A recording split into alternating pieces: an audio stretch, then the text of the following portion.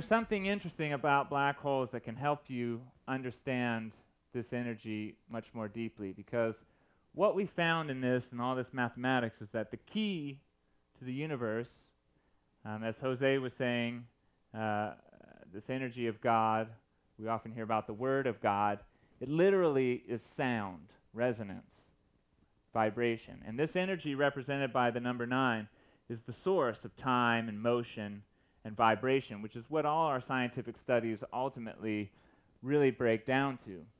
Interesting thing about a black hole, you never hear this addressed much. They call it a black hole because the matter is supposed to be so dense that the escape velocity of light is not enough to escape out. So it sucks everything into it, even the light. And conventionally it's thought that the fastest thing traveling in the universe is light traveling through the vacuum of space.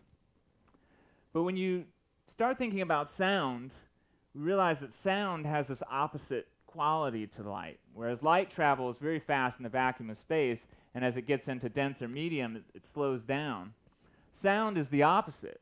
We're told that sound doesn't propagate at all in space because there's nothing to vibrate in the vacuum. And then the further, the denser and denser matter gets, sound moves faster and faster. So it's commonly known if you pass a sound wave through the earth, it's faster than in the atmosphere because everything's packed more closely together and it vibrates more quickly. It's the basic principle of physics. What's interesting about this is when you start to think about black holes and you think about matter that's so dense that light can't even escape it, and all conventional equations break down. They all go to infinity. And no one knows what's going on. It goes to infinity. I don't know, it goes to another world or another dimension. We actually believe there's another side to the black hole. But I also believe that there's something that transcends the speed of light, and that is sound near the core of a black hole. When matter is compact, that dense, the light can't even escape it, sound penetrating that matter actually transcends the speed of light.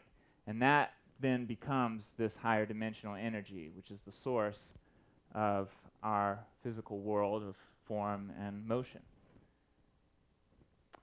So this was a recent image from a recent article that came out. I wasn't referring to transformers, but why not take it when it's there?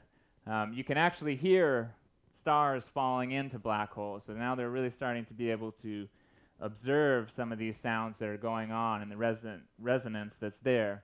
Sometimes it's referred to as the music of the spheres. Another term for it is hypersound, and this has come out recently with technological applications of what's called phasers. That would be the sound version of lasers. Hypersound is one of the closest things to this energy that's postulated in modern physics. They talk about it in quantum mechanics. And when I don't remember what the frequency ranges are, but when frequency gets so high that it can't actually propagate as a wave, they postulate that it becomes what they call a quasi-particle.